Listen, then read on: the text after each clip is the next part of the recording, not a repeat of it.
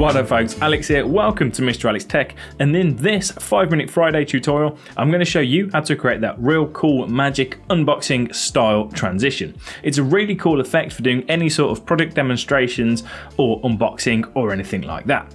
And it's incredibly easy to do in Davinci Resolve, providing you get everything right in camera first. So before we get into it, a few quick tips. Number one, make sure that your camera is set up on a tripod. It needs to be set up on a sturdy tripod so it doesn't move throughout the shot. You also want to make sure to use some consistent lighting. So natural lighting doesn't work too well. Any sort of studio setup or even just some bog standard light bulbs will do the trick. Then you want to make sure that you've got manual exposure and manual focus as well so that nothing changes throughout the shot.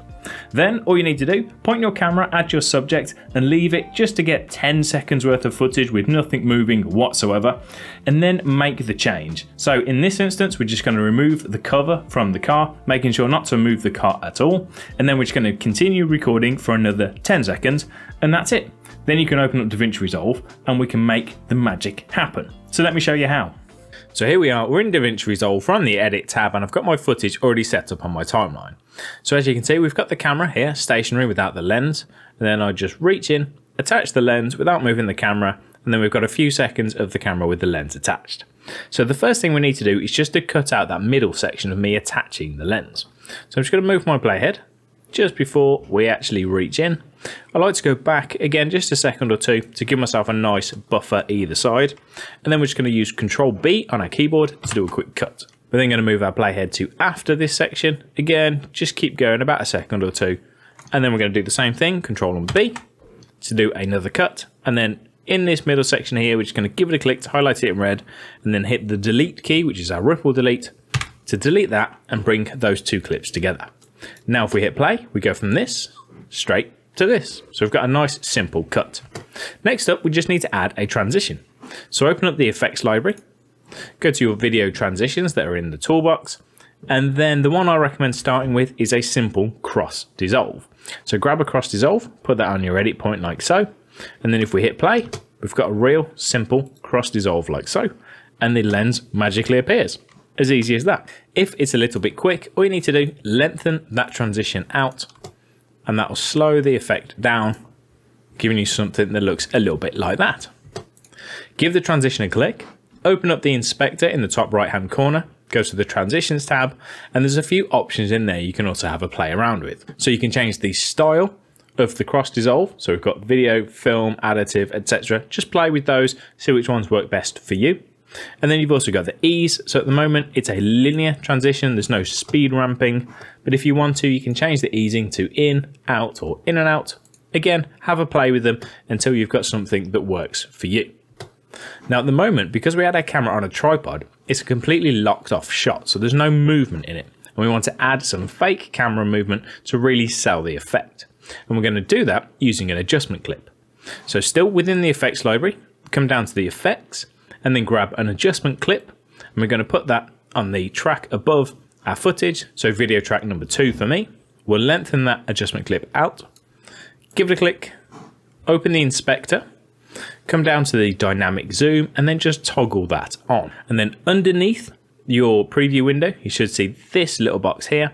Click on the drop down and go to the dynamic zoom. Now the green box is your starting point and the red box is your end point. So without changing anything, I'm just going to go back and hit play, and you can see now it's just going to do a real nice slow zoom out. It's going to affect all of the clips and the transition, so we've got this really nice effect.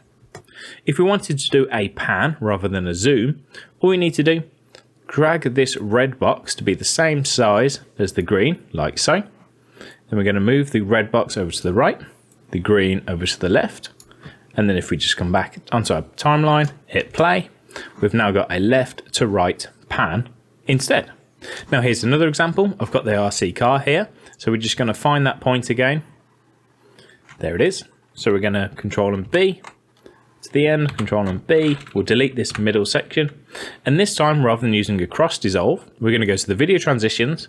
We're going to come down to the wipe area, and the two I recommend you play with here is the center wipe and the edge wipe. So I'm going to grab a center wipe. We're just going to put that on there like so, and then if we hit play, it's going to do something like that. But it's a little bit quick, so we want to slow that down by just dragging it out. And we'll hit play again. That's looking a little better, but it's still a bit harsh because we've got a real harsh edge there. So what we're going to do, give the transition a click. Again, within the inspector, within the transitions area, you've got angle here. So we can change the angle to go from top to bottom or left to right. I'm going to leave mine as it is for now. And then we've also got this feather tick box. So if we just tick the tick box in feather and then increase the border, we can soften this edge here. Give it a real nice soft edge, and then if we hit play, we've got this great looking magic reveal. And then all we need to do, grab an adjustment clip again, enable the dynamic zoom, set either a nice slow zoom in or zoom out or pan, and you've got yourself a real great cool looking shot. And that's it for this one. I hope you enjoyed this video. If you did, don't forget to leave me a thumbs up. If you've got any thoughts or feedback, please do leave them down in the comments section below. And if you're new here, you enjoyed this video, maybe consider hitting that subscribe button for me. Thanks ever so much for watching, folks. You take care. I'll catch you next time. See ya.